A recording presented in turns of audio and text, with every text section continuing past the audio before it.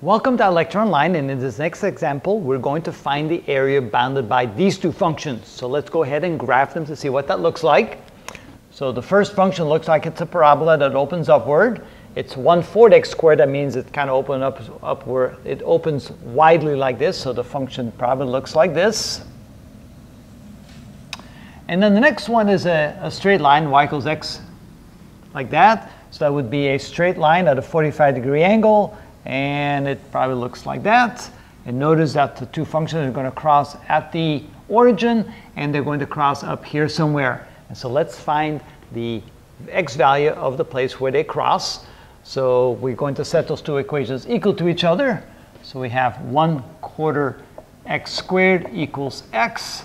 So multiply both sides by 4, we get x squared is equal to 4x. Move this over to the other side, we get x squared minus 4x equals 0. And then factor out x, we get x times x minus 4 equals 0, which means x equals 0 is a root and x equals 4 is a root. Now the x equals 0 we already found, it's right here, 0, 0. And then x equals 4, I shouldn't really call them a root, that's where the two equations cross. So there's x equals 4, and since y equals x, that means, I wanted to write 4 here, x equals 4, that means y is equal to 4 as well. So the two lines cross at 0, 0 and at 4, 4, and what we're trying to do is find the area between these two. Now in this case, notice that if we set up our area element vertically, that works just fine because we have the top always equal, always bounded by the straight line, and the bottom always bounded by the parabola. And notice that you can also do it sideways, because in every case the left side will be bounded by the line and the right side will be bounded by the parabola. So in this case it doesn't really matter if your area element is vertical or horizontal. Matters not. So we might as well pick it vertical, doesn't matter.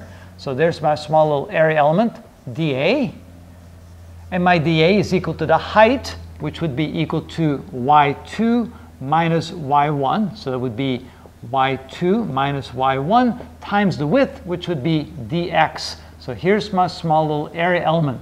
Now what are y2 and y1 equal to?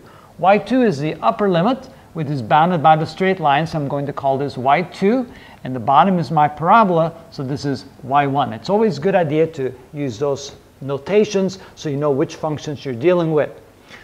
Now I'm going to find the area, and the area is going to be equal to the sum, which means the integral of all my dA's. I'm going to integrate from x equals 0 to x equals 4. So x equals 0 to x equals 4, and that's equal to the integral from 0 to 4 of y2 minus y1 times dx. Notice I have y's and x's under the same integral sign. That means I have to find the x equivalent of these two functions. So y2, that would be equal to x. y1 would be equal to 1/4 x squared. So that becomes the integral of y2, which is x, minus y1, which is 1/4 x squared times dx. And the limits are from 0 to 4, and I'm ready to integrate. When I integrate this, I get x squared over 2. I add 1 to the exponent, divide by the new exponent. When I integrate this, I get minus 1/4 x cubed over 3. Again, I add 1 to the exponent, subtract by the new exponent, and I evaluate it from 0 to 4. When I plug in the upper limit, I get 4 squared divided by 2 minus, when I plug in the lower, I'm not done yet, I'm still plugging the upper limit. I get 4 cubed divided by 3, so I plug 4 in for x here, I plug in 4 in for x there. Then when I want to plug in the lower limits, I need to subtract that, but notice if I plug in a 0 here and a 0 there, I simply get 0, so it's minus 0 plus 0. So let me continue to simplify this. So what do we have here? We have 4 squared, that's 16 divided by 2, which gives me 8. And that would be minus, 4 cubed is 64 divided by 4, which is 16 divided by 3. So I get 16 divided by 3.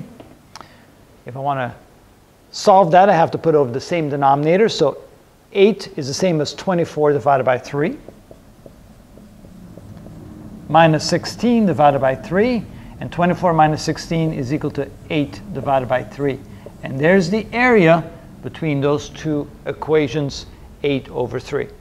So that was very straightforward. And again, you could do it like this. You can have an area element set up like that. Of course, when you do that, your limits are going to go from y equals 0 to y equals 4, but you should get the same result either way. And that's how we do that.